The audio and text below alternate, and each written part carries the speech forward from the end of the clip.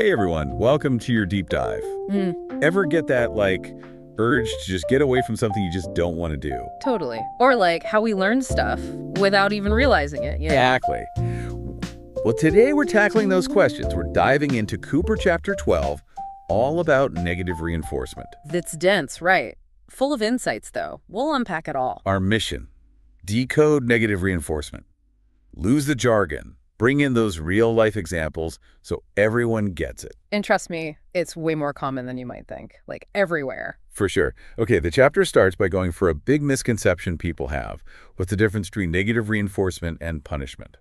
Because they both sound kind of, negative. Right, they do. But the key is what happens after you do something. Negative reinforcement is when you do something more because it makes something bad go away.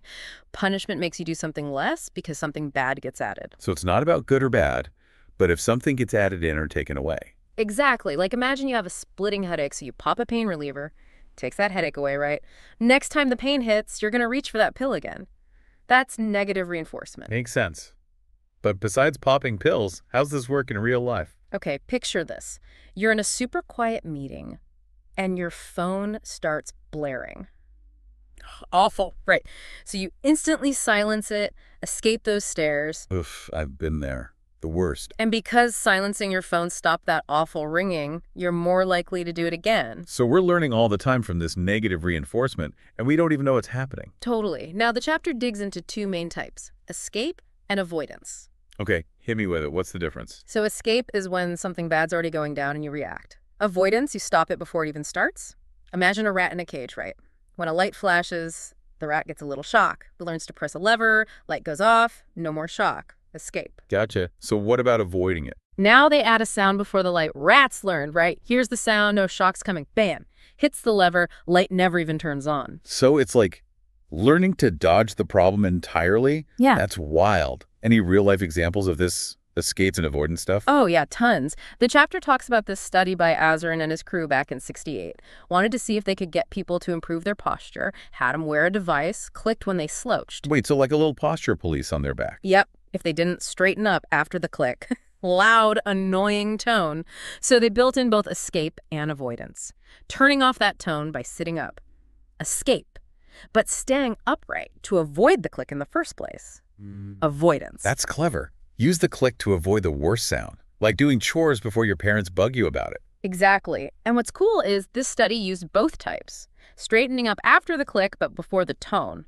That's discriminated avoidance, reacting to that specific cue. So it's not just getting away from what's happening, but you learn to avoid it based on these little signals. Smart. Exactly. And that shows how nuanced this negative reinforcement thing is, how effective it can be. Makes me think about all the times I put off work just to avoid the stress of starting. Well, that brings up a good point. It's not always physical stuff like pain or loud noises. Past experiences, what we've learned individually, that plays a huge role too. So what bugs one person might not faze another. Yep. Chapter gives this example of someone biking home. They see dark clouds up ahead. Now, the clouds themselves aren't bad, but this person, they've learned dark clouds, probably rain. Rain means a miserable, wet ride. So they've linked those clouds with something bad, and now they're going to start pedaling faster to stay dry. Exactly. And this is where it gets really interesting, because these learned associations, conditioned negative reinforcers, they're called, they can drive a ton of our actions. Like, think about nagging, deadlines, even just someone disapproving of you. Not physically painful, but we avoid them because we've linked them with bad experiences. So we're talking like that feeling when you see a stack of bills, or that urge to just grab your phone when you're feeling awkward. It's kind of wild when you realize how much we avoid stuff. Totally. And knowing about negative reinforcement, it changes how we think about learning, about how we change people's behavior. Big implications there. The chapter, it goes into some real-world stuff, and one that got me was about kids who just won't eat. Yeah, chronic food refusal, right. That's where knowing this stuff really helps people figure out how to help. Ahern's work, and then Piazza too, back in '96 and 2003, they found these kids often learned that refusing food, it got them out of meal times. Like, the whole situation was just too much. So even if it meant missing out on good food, just escaping, that was more important. Exactly. Once therapists understood that, they could try things to make mealtime better, using positive reinforcement, encouraging kids to try new stuff. It's like you got to look beyond just what you see them doing. Yeah. Figure out the why. 100%. And it's not just picky eaters. The chapter, it talks about how negative reinforcement shows up in schools too, with kids acting out. Yeah, I can see that. Kids being disruptive, maybe they just want to get out of a boring lesson or a worksheet that's too hard. Right. And if it works, even just for a little bit, they're going to do it again. This reminds me of something else from the chapter O'Reilly's study, 1995. Found that even just being tired, sleep-deprived, could make work seem way worse, made people more aggressive. Oh, that's a good one. Shows how important it is to think about everything that might be going on with someone. What looks like bad behavior might be totally understandable depending on the situation. So how do we use this knowledge in a good way? Like, how do we take negative reinforcement and build better learning for everyone? That is the question, right? And the chapter gives us some clues. One big one is swapping out the bad behaviors for good ones. Instead of just saying, don't do this, we actually teach them what to do. Exactly. There's some really neat research on this. Durand and Carr, back in '87, found that if you teach students to just ask for help, instead of acting out, that those bad behaviors, they go way down.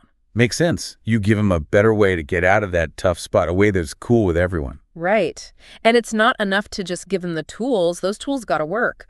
Marcus and Vollmer, 1995, they found that actually rewarding kids with breaks when they did what they were supposed to, that was way more effective than just letting them say they were done. So setting them up for success, not just helping them avoid stuff. Absolutely. And here's another thing, negative reinforcement. It's not just about the student or the kid, right? Yeah. The teacher, the therapist, they're affected too.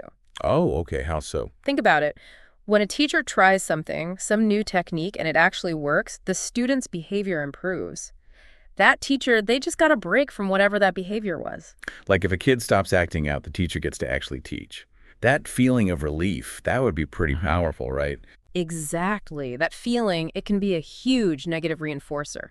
The teacher is way more likely to use that same strategy again because it worked so well. Wow. So it's like this whole hidden system, a feedback loop almost. Yeah. The teacher learns through negative reinforcement just like the student because of what happens after they do something. Exactly. And this isn't just some theory, there's research.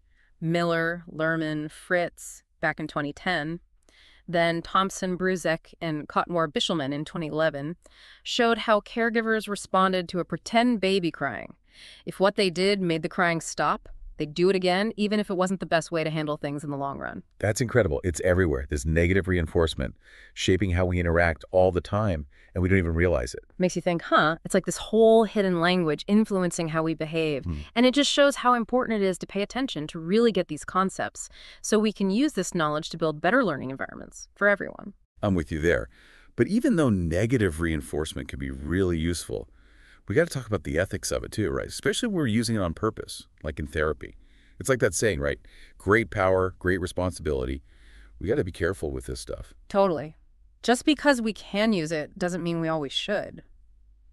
Gotta think about the downsides, too. So yeah, like obviously we shouldn't be using any punishments that are actually harmful. Yeah. But it's more than that, right? We have to think about what might happen that we don't expect. Exactly. The chapter talks about this kid who's always being criticized, right? And instead of learning to do things differently, they just kind of shut down, avoid everyone to get away from those negative vibes. It's like trying to fix one thing can make something else even worse if you're not super careful.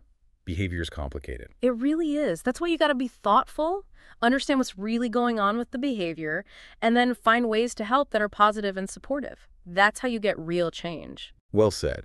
This has been eye-opening, for sure. Negative reinforcement is not just a fancy term from a textbook. This stuff is happening all the time, in everything we do, even in how we connect with each other. And yeah, it can be a super useful tool, but you got to know what you're doing and use it ethically. Any last thoughts before we wrap up? I just hope everyone listening to this feels empowered. Knowing this stuff, it gives you power. We can use it to make better learning environments for ourselves, for our kids, everyone, really. Love it. Okay, time for our lingering question, the one that'll keep you thinking long after we're done here. Today's question is, think about your day, your routine. How much of it is you just trying to avoid something? What could you do? What could you achieve if you stopped escaping and started embracing things instead? Something to chew on. Until next time, keep those deep dives going.